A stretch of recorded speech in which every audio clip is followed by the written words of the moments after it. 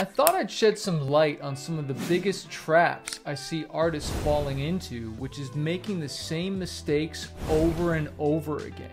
I realized I haven't really gone over what the most common ones are, and I see these literally every single week. So I thought I'd sit down and take you through some of the common ones so I can save you a ton of time and a ton of money.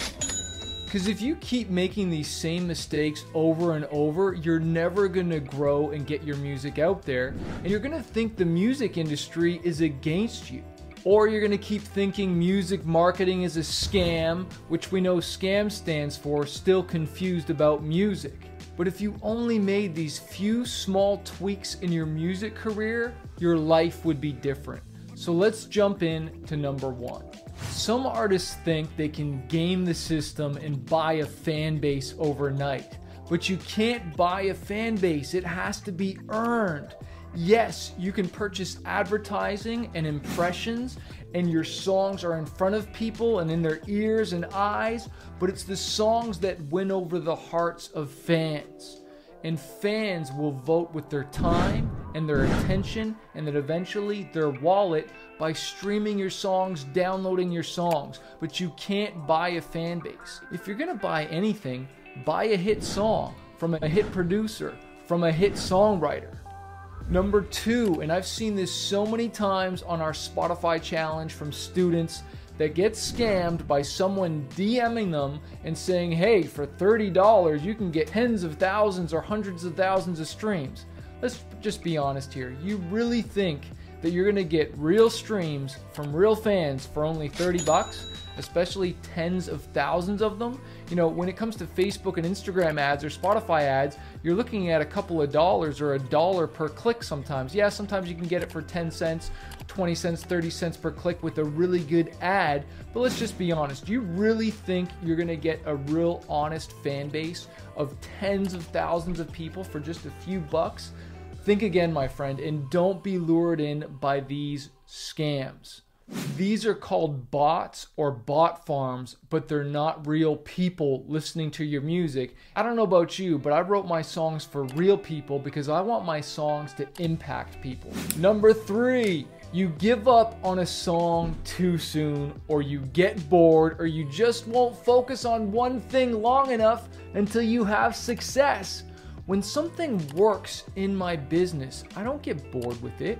I get paid with it, and I lean in even more. I already made this mistake once a long time ago. We were selling 500 albums a week, and my label was like, yeah, dude, you're killing it. And I was like, yeah, I need to go write another song. And he's like, whoa, whoa, whoa, Chris, don't work on a new album. Let's keep promoting this one we got. You know, you're already crushing it. Let's just pour more gasoline on the fire.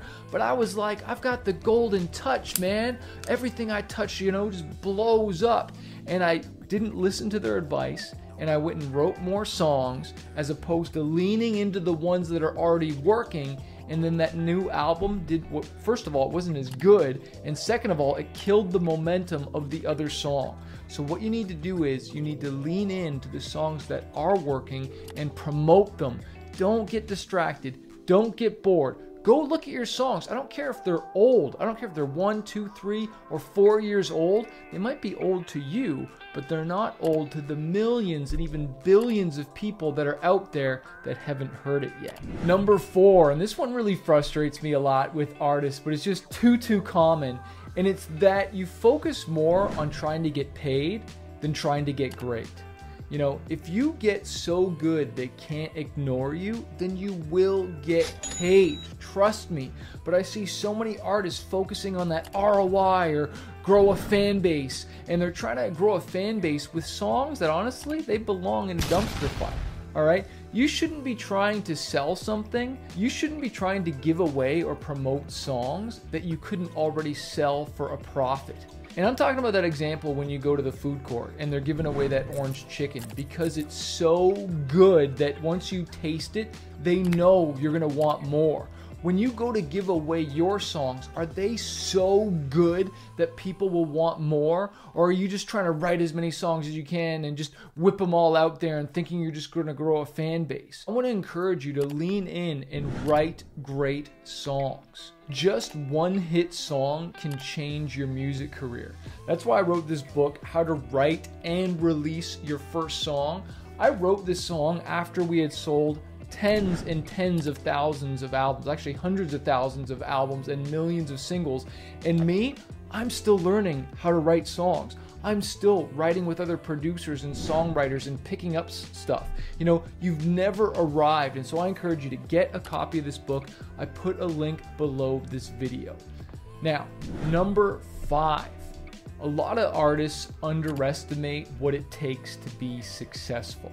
You know, you think doing 1 post a day is enough, when really you need to be doing 5 posts a day.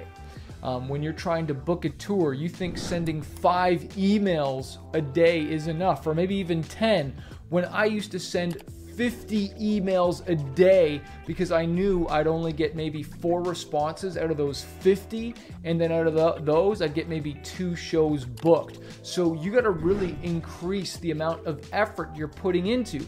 What does that look like with even writing songs? Well, you write 10 songs and you record 8 of them, when really out of those 10 songs you should probably only record 2 of them. Why not write 100 songs and out of those 100 choose the best 8? And can you imagine how good your album would be if you wrote 100 songs with a bunch of people, which is a lot more effort, but how much better the lyrics are going to be, the melodies, the beats, the production. It's just going to be at a completely different level.